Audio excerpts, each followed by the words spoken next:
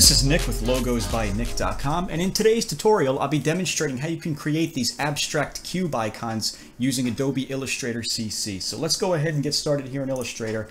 The first thing I'm going to do is open up a new document, and the document size is going to be 1920 by 1080 in pixels. Go ahead and click Create, and then we want to set up our document for work. So to do that, I'm going to go to View, and I'm going to turn off Snap to Pixel.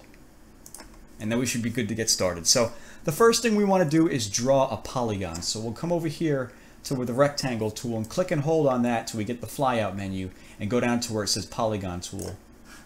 And then hold Shift and Alt on the keyboard and click and drag on the canvas to create a polygon like that.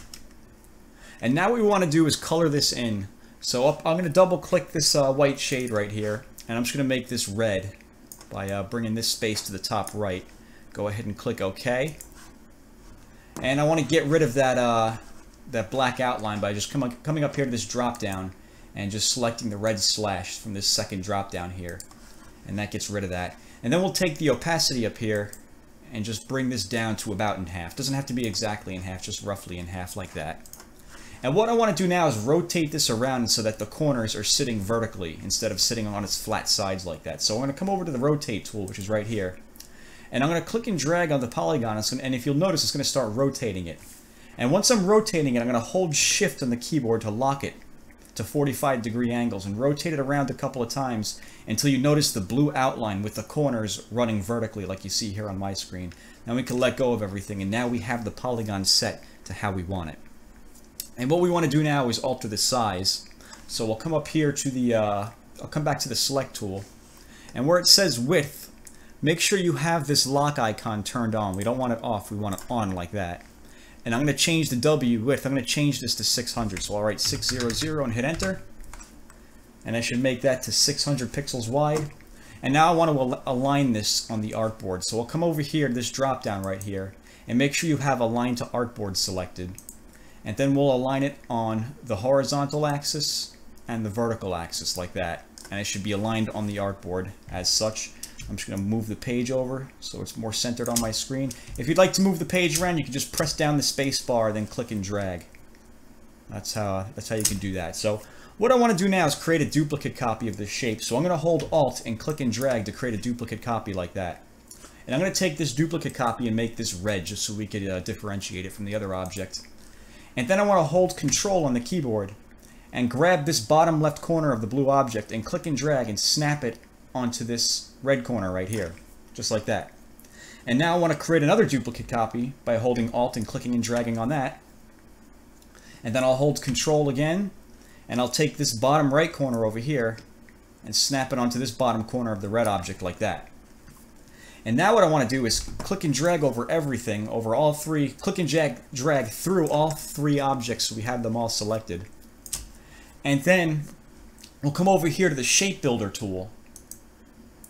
And what we're going to do with the Shape Builder tool, if you notice, if you hover the cursor over each section, it's going to highlight the overlapping areas and intersecting areas as separate objects. And what we could do with the Shape Builder tool is hold Alt and then click on this blue area out here to get rid of that. And this is a quick alternative to using the Pathfinder tool like I did in previous tutorials. So today we're going to work with the Shape Builder tool, which I think is it could be a lot faster once you get a handle on it. So again, let's hold Alt and delete this blue area outside of here so that we just have these two areas left. And then we'll go back to the Select tool and click and drag off, click off of everything to deselect it. And we'll take this red object right here and just press Delete on the keyboard to get rid of that. And then you could take this blue object right here on the bottom, and we could just make that a different shade, maybe green. Just make that a different color for now, so we can differentiate it from the blue object. And what we want to do now is create a rectangle. So let's hold the click and drag over the click and hold the polygon tool, and select rectangle. I'm just going to click and drag to create a long rectangle like that. And I'm going to make this black, and I'll bring the opacity of this down in half. And then I'll make the width of this up here where it says rectangle width. I'll change this to 100. 100 and hit enter. And I'll grab the Select tool again. And I want to grab the object by its center and just center it up on the green object here. You'll notice it'll snap in the pink text, it'll say center, and it should snap to there. just like that. And what I'll do now is I'm going to just move this over. I'll hold shift and click on the green object and go back to the shape builder tool. And then I'll hold alt and click on this area up here to get rid of that. And then I'll hold alt again and click on this area down here to get rid of that. Then we can go to the select tool, click off of the graphic to deselect everything, and then click on just this black rectangle and click and drag it down, and then hold shift and click and drag it down until you get a pink vertical line at the top of it that says intersect, where it intersects with the bottom node of the blue object, just like that. And that's what we want. We can go ahead and let go of that there. And then we can hold shift and click on the green object and go back to the shape builder tool and just hold alt and click and drag through the black area like that to delete delete that segment. And once we've done that, we can go back to the select tool, and we can take this object and duplicate it by alt and clicking and dragging. And I'll make this one red. And then I just want to flip this one around. So I'm going to come over here to the rotate tool and click and hold on that to get the reflect tool. And then I'll click and drag this around, but I'll hold shift to lock it onto 45-degree angles until we rotate it around like that. And then I'll go back to the select tool. Then I'll hold control and take this node down here and just snap it onto this green node right there like that. And what we'll do now is just click on this blue object and let's alt click that to create a duplicate copy and just leave that over there for now. We're going to come back to that in a minute. And then I'll create another duplicate copy by alt clicking. And then I'm going to hold control and take this right corner and snap it onto the red corner right here, just like that. And then I'll go to the I'll hold shift and click on the other blue object, so we have both blue objects selected. And I'll go to the back to the Pathfinder tool, hold alt, click this segment, and then click that segment to get rid of it. And we'll go back to the select tool. We'll alt click this, hold alt, click and drag to create a duplicate copy. Hold control, grab this node right here and snap it onto this node like that. And now we're going to take this blue object right here, hold control, actually you know what, click on that blue object, then hold control and grab this right corner right here and just click and drag this and snap it onto this bottom right red corner right there like that. Actually, you know what, I got that wrong. Hold control, take that node and bring it to this corner right here, the inside red corner. My apologies. So let's go to the pen tool now. We're going to draw a shape. Snap the cursor onto this corner right here and click, then to this corner, then to this corner, then to this one, and then back to the starting point. And we'll make that green. So let's go to the select tool, click on that object.